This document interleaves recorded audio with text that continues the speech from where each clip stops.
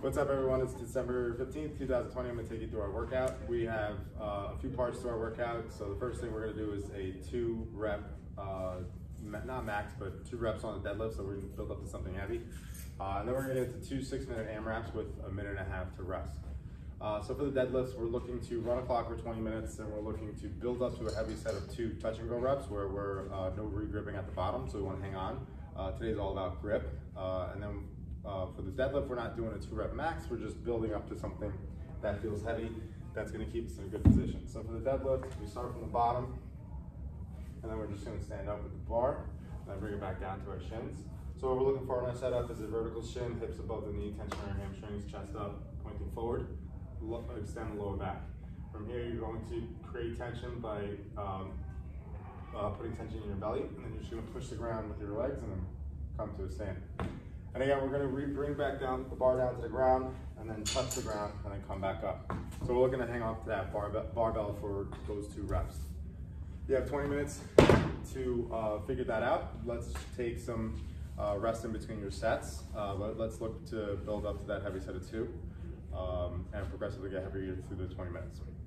Then we'll take some time off. Then we're going to go into our 6-minute AMRAP. So our 6-minute AMRAP is going to be 6 farmer's lunge. You're going to hold 1 dumbbell in one arm and a kettlebell in another arm. 12 Russian swings with a 53-pound kettlebell and 18 sit-ups. So for our warm-up, we're going to go through 1 or 2 rounds, and then we'll review the movements. So first things first, 12 plank taps. So you can go into a plank position. You're going to touch your shoulder 12 times. Then you're going to grab a kettlebell, light kettlebell, get into a deadlift position, same setup that we did with the barbell. Stand up, reach down, and stand up. Just trying to get the legs ready. So you'll do 6 of those, and then we're going to do 6 goblet squats. And then we're going to go 6 Russian kettlebell swings. So we're going to go into the actual movements of the day.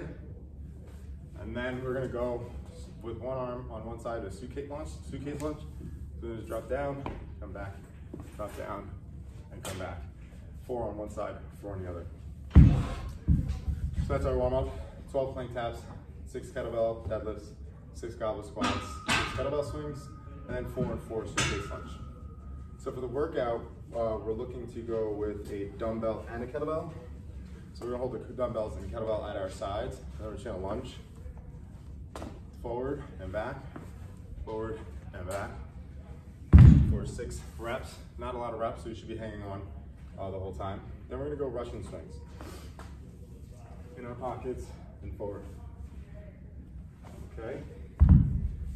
And then we have our mat sit-ups. Okay, so that's our first workout. We're gonna go, the second workout, we're gonna be doing 6 minutes on the clock, as many rounds and reps as possible. The weight on the kettlebell and the dumbbell is going to be a 53-pound kettlebell for men, 35-pound kettlebell for women, and then the dumbbell is gonna be 50-pound dumbbell for men and a 35-pound dumbbell for women. Before we get into our workout, we're going to practice a new skill. You're going to grab 2 light kettlebells if you have them. You're going to straddle them, and we're going to do 2-handed kettlebell swings. So we're just going to practice this, see how this feels. Okay, play around with some weight, and really just warm up our hips. So we want to make sure we're keeping our chest up. We're actually adding a lot more weight, and we're actually holding it differently, so we want to keep that in mind. I'll show you a few reps. So we're going to go in the pocket up, just like that. All right, so we're doing a kettlebell swing, but now we're just using 2 hands to hold on to the dumbbells, and we can actually get a little heavier. So if you can build up to that 53-pound, 35-pound standard, that'll be pretty heavy. What we want to make sure we're doing is keeping our back flat as we go through, and then really emphasize that hip drive where we're driving the weight up. So we'll practice that for a little while, then we'll get into the deadlifts and then our Metcon. Modifications, I know we got a lot today. If you don't have enough equipment or dumbbells, a single dumbbell is fine for the farmer's lunge. If you have that, or if you have body weight, we're just gonna go ahead and do regular body weight lunges for that. And instead of kettlebell or dumbbell swings, we can do broad jumps. So you're just gonna start in one position, jump as far as you can, trying to bring your hips forward, okay? And then sit-ups or sit-ups. That's our workout today. If you have any questions, feel free to reach out. And make sure you post your workout.